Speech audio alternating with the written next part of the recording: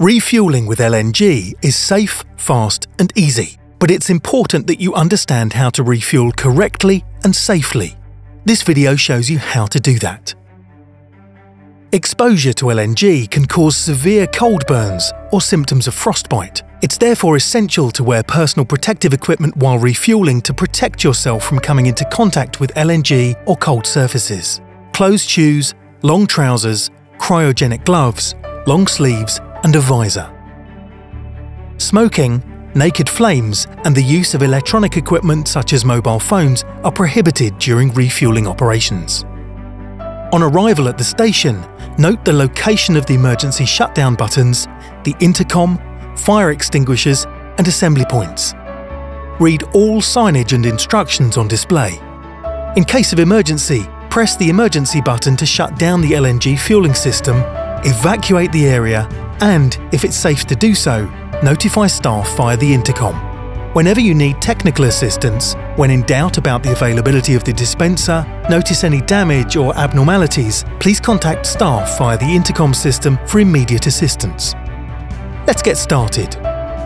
Park your vehicle, engage the parking brake and turn off the engine. Check the availability of the dispenser. A red light indicates the dispenser is not available. A green light indicates the dispenser is available. Put on your personal protective equipment. Connect the earthing cable to the earthing point on the vehicle tank. Once the earthing cable has been connected correctly, the truck symbol will appear on the dispenser and the green light on the LNG nozzle bay will turn on. Check the pressure in the vehicle tank. If it's above 10 bar, the pressure must be reduced. This is done by following the vapour return procedure. To activate the air gun, press air. This remains active for around 30 seconds and may need to be reactivated. Use the air gun to clean the connections of the vapour return hose and receptacle on the truck. Connect the vapour return hose to the vehicle. Gas automatically flows into the LNG dispenser. This process can take several minutes. Once the pressure drops below 10 bar, the process will automatically stop. Disconnect the vapour return hose, clean the connections with the air gun and return the hose to its holder on the dispenser. Remove the tank cap and clean the tank receptacle with the air gun. Take the LNG nozzle from the holder and clean it with the air gun. Removing any dirt or water from the connections is essential to prevent damage to the station or vehicle. If the nozzle is equipped with a red safety button on top, push it to open the handles all the way. Gently push the handlebars towards your vehicle.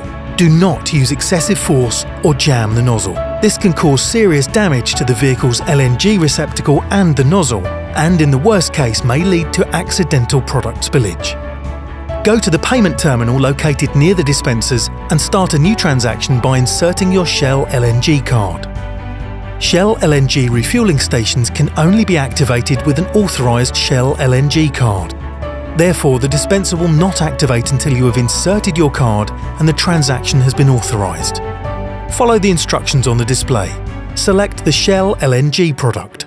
Enter your PIN code and, if applicable, mileage and/or vehicle ID. Select the dispenser, and when the PIN has been approved, you have 90 seconds to start refueling.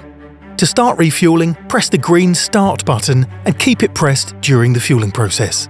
A new symbol then appears on the dispenser display, the pump starts to run and the LNG flows into the tank of the truck. Refueling stops automatically when the button is released.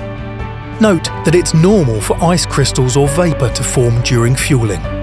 Refueling automatically stops when your tank is full. You may now release the Start button.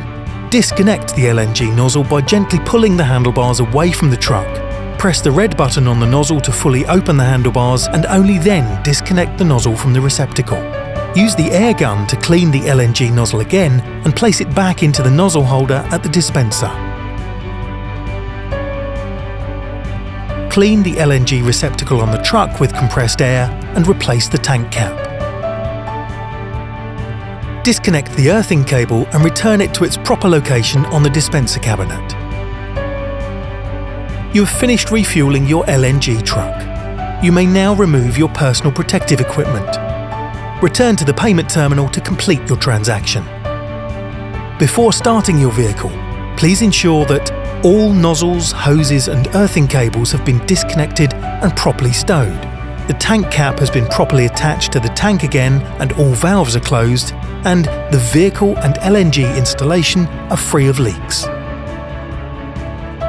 Different stations might have minor design differences. The site-specific instructions are always on display at the station.